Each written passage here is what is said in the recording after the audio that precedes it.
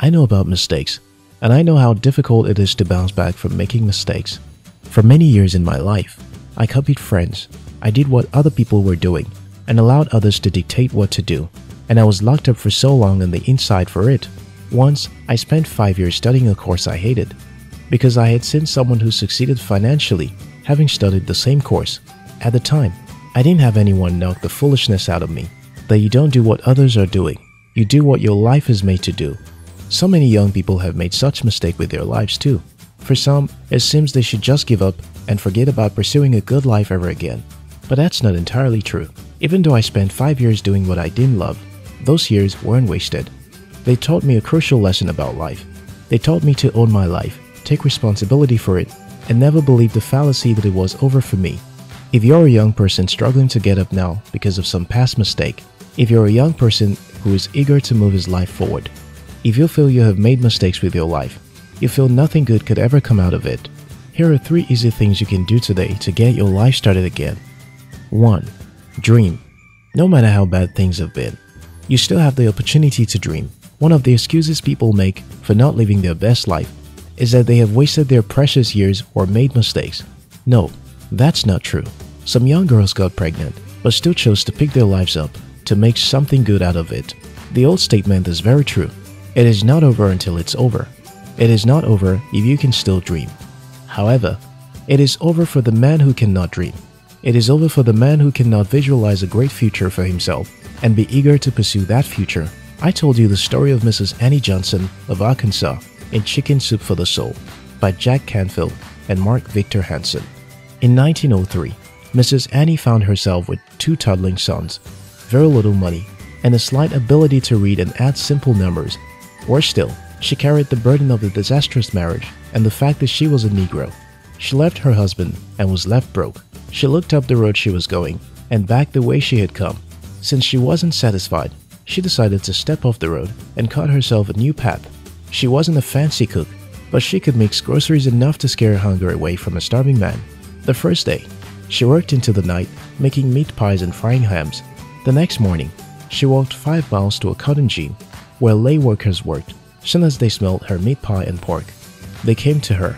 She sold her meat pie and ham to factory workers at the town's cotton gin and lumber mill, where both factories are miles apart.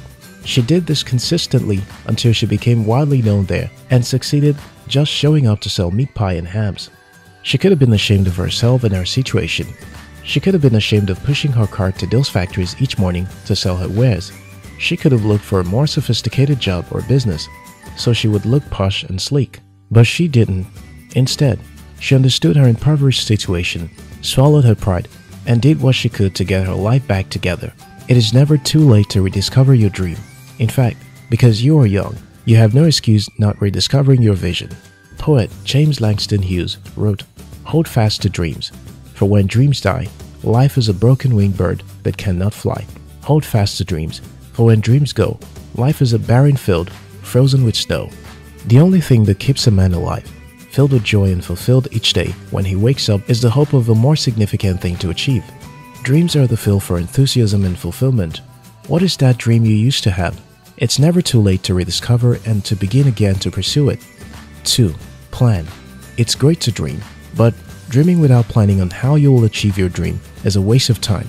I could dream of writing the best book ever written. If I don't plan on how I'm going to write the book, I will never get the dream achieved. Someone said, it's okay to dream as long as you wake up to make it a reality. If you dream of starting your own business, how will you begin to build it? If you aspire to write your own books, how do you plan to start writing them? What strategies are you going to put in place to achieve your dream? It is said that a goal is a dream with a deadline. What goals are you going to put in place so you can become that person you want to be? Planning actually takes the dream off your head and helps you draw it on paper so you can know the direction and steps you must take to achieve that dream.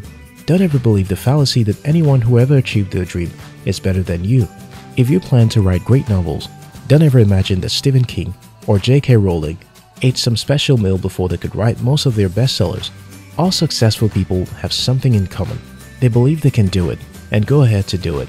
They believe so much in themselves that nothing can stop them. Make your plans about how you will achieve your dreams, because plans are the building blocks for climbing all the way to the top, where your vision is waiting to become a reality. If you must build castles in the air, you must be willing to erect the support for it. 3. Do. Most people do not pursue their dreams because they do not believe in themselves.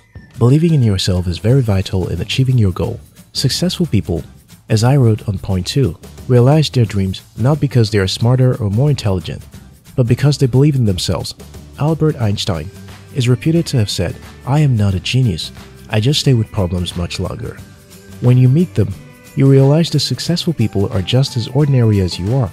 They are ordinary people who choose to believe something extraordinary about themselves and then stand up to pursue it.